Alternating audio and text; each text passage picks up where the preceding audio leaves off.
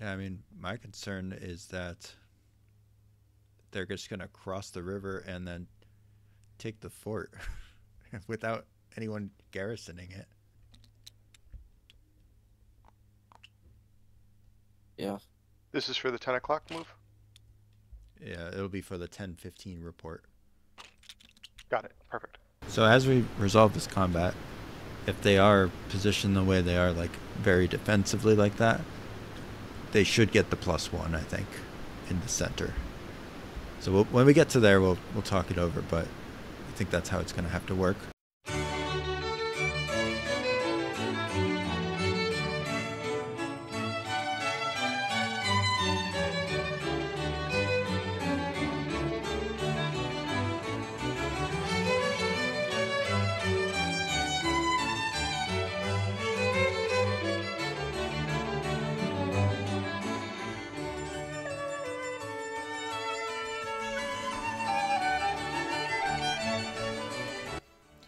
Hello, I'm Sean Lambert, and if you've never participated in Kriegsspiel before, this opening sequence of this video is probably pretty damn confusing, and if you have, then welcome back. This battle is the Battle of Hastenbeck, which took place in July of 1757. This is part of a larger series that I've been running in the International Kriegsspiel Society called the 7 Years' War series. The whole point of the 7 Years' War series is to try to introduce players to differences between Napoleonic and later conflicts and 18th century warfare. And so I've developed a rule set, I've redesigned some pieces, I've been making maps for each battle, and the overall goal is to try and get people familiar with 18th century warfare in a kind of fun way. But on top of that, each scenario itself can teach a lesson.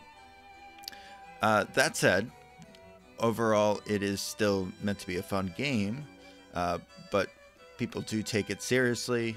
I take it seriously. And so I think it's very useful to look at what happens in a battle afterwards from a high level perspective, because when you're playing a battle, or even when you're umpiring a battle, you're pretty much zoomed into one piece of what's happening. And so I recorded the entire battle as it was going from my perspective, but you'll see even my perspective is limited to the fact that I have to zoom in on places like what we're seeing now to resolve combat. And kind of overall, I don't see all of the orders necessarily, so I don't get the perspective of all of the players, but I do get a wider perspective than a player would get. And obviously I just kind of designed the scenario. So a little background on the battle here. Hastenbeck is part of the Hanoverian theater of the war, where the British and the forces of kind of northern Germany are teamed up, and the British strategy, led by William Pitt, is to kind of drain the resources of France on the continent, while England faces them elsewhere in the world, such as in North America, with the intention of not spending British lives on the continent and using Germans instead. And it's kind of a strategy that leads directly to the strategy of using Hanoverian and Hessian forces in the Revolutionary War against the fledgling United States, which I'm sure we're all familiar with. But to know why that happened, you do have to go back to the 7 Years' War to see how that relationship started. And really it's about Britain pouring money and resources into the continent in order to fight the French on the continent, instead of having the French be able to commit their full resources to colonial wars. At this point, the colonial side of things isn't going so hot for the British. And in fact, the French are actually pretty much able to do what they want in Canada. So the early parts of the war on the continent are very important for the British, just to show that they have some sort of presence there. But the background to this battle is that the French have invaded basically Westphalia, and now we're all the way over at the Weser, and the British have been just falling back and falling back and falling back, and finally they've decided to take a stand on this very favorable defensive terrain. What they find is that although the terrain is very favorable, it is difficult to deploy in such terrain. And so you have this army that's deployed in kind of two pieces. You have the main force around Hastenbeck, and then you have a kind of a separated corps. And historically, those became disconnected, and the French were able to split them, which allowed more and more of the uncertainty to start playing into it, which eventually, at the end of the day, caused the British forces to want to withdraw. That said, as they're fighting this battle, the British strategy is really to cause casualties and attrit the enemy, which they succeed in doing. And so one thing that we didn't talk about as part of the live battle as a victory condition is attriting the enemy forces. Because I didn't really want to give that as a goal, because the players, I think, should be focused on more of the strategy within the game and not necessarily outside of the game. But if you were playing an operational game, the point of this battle from the British perspective would be to A, fight the battle on their terms, on their ground, and B, to cause losses for the French forces. And I would say that overall the British actually achieved that objective. You'll see here as we keep going through the sped up version of the game that the French start losing a lot of their cavalry. They lose a lot of hits on their infantry as the center battle starts. And as the day goes on, they would definitely lose more than they kill. And the main reason for that is because of the terrain. In an intro section here, I did talk about how as they approach the center line, the French are going to be at a disadvantage. And that definitely plays into it and is very important. So you'll see here as we're going through, the French just took their first loss. And this cavalry charge into these infantry doesn't go so well for the French, although it does kind of lock this British corps into place. Now, I keep saying British, but again, this is mostly Germans, actually. It's Hanoverian and Hessian forces, with a few Brandenburgians and other German states involved, but primarily it's Germans. It's not actual Englishmen. However, it's commanded by the Duke of Cumberland, and obviously it's paid for by the British. So that's the main reason I call it British, is because the commander is British. Now, that said, I think overall the CIC strategy for the British here, for Cumberland, in the game as opposed to in real life, was pretty risky. As I mentioned at the start, I think they have some objectives that we've given that are kind of above and beyond just the operational objective that the British would have. So if you see those little kind of battle markers, like the one that's over Hastenbeck on the screen here, those indicate that those are objective points. And the idea for the British is that they have to hold both Hastenbeck and Vorenberg, and then they have to have all three bridge crossings held. And the idea of that is, if they were to lose the bridge crossings, they would have to withdraw at the end of the day to kind of clean that up and to make sure their lines of communication are held. Now, that's a little bit contrived, but a normal battle, like a real battle, would obviously not be restricted to the map edges.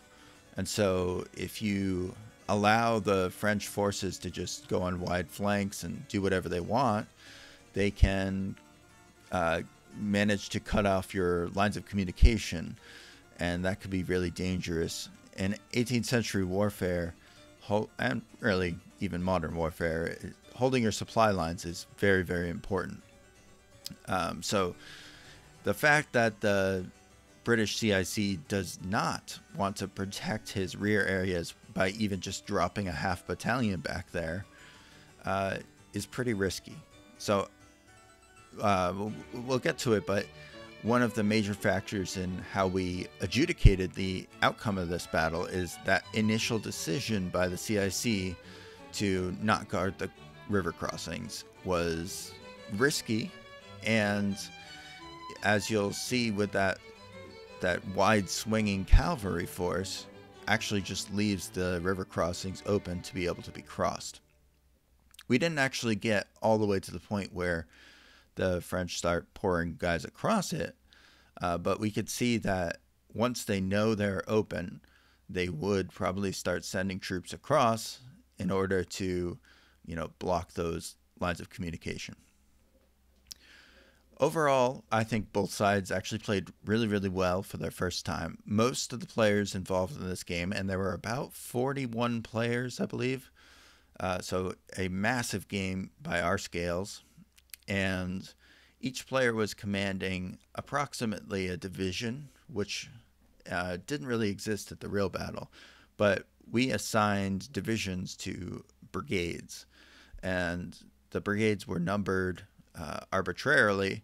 Historically, the brigades were essentially named after the area where the troops were from, or by the funding body that paid for them. So you'll see like the Austrian division in the French army is just made up of Austrians, which are the French allies. The British army has almost all their divisions named after their commanders, and for the most part that would have just gotten very, very confusing. So we just numbered all the brigades and then assigned about 2 brigades per division, and then the players command a division, which ends up being about 8 to 12 pieces.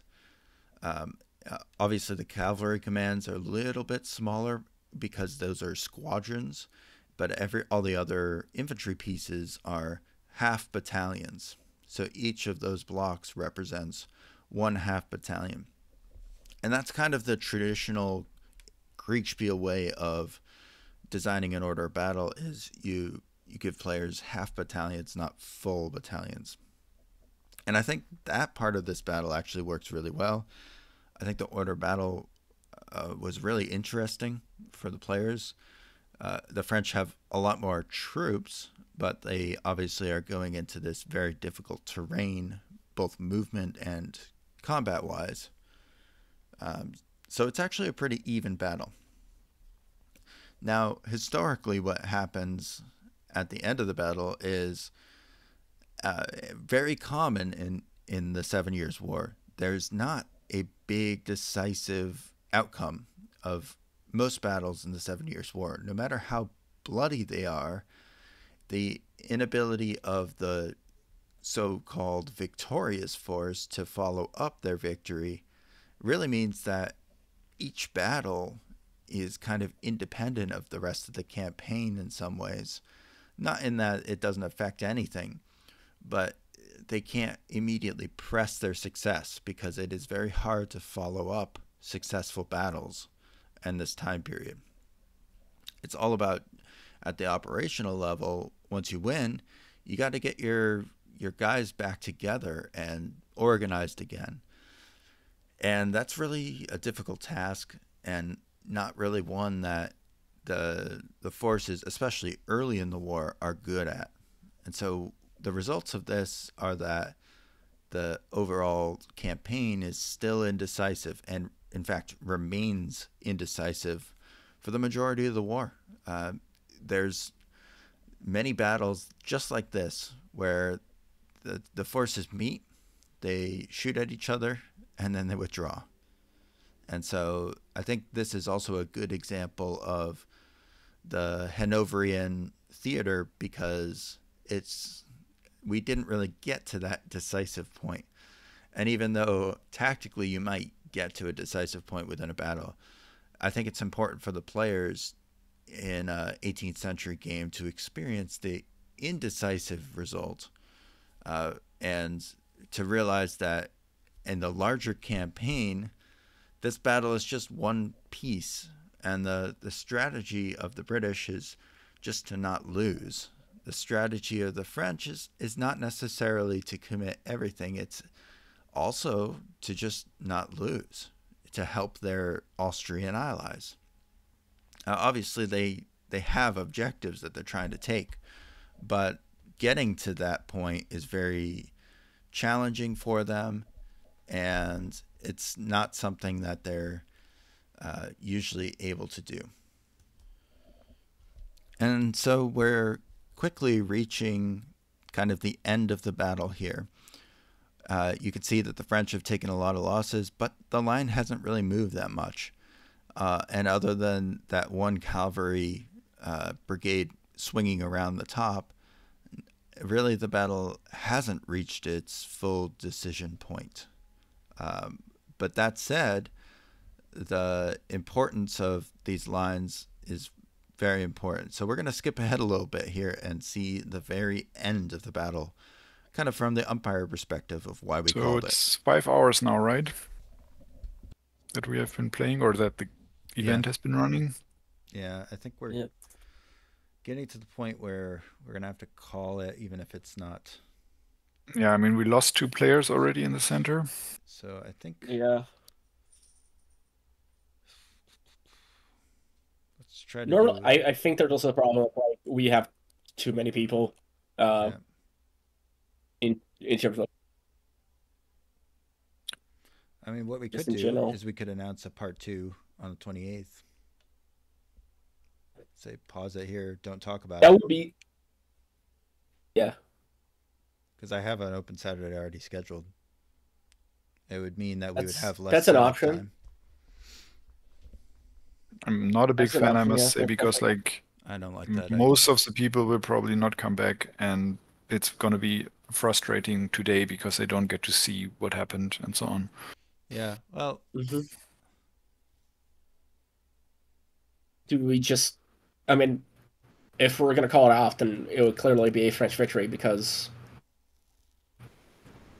that left wing is just done. There's no saving the the British left wing, the Anglo-Allied left wing. There's a force marching up their rear. There is a ton of weight coming straight at them. Alrighty.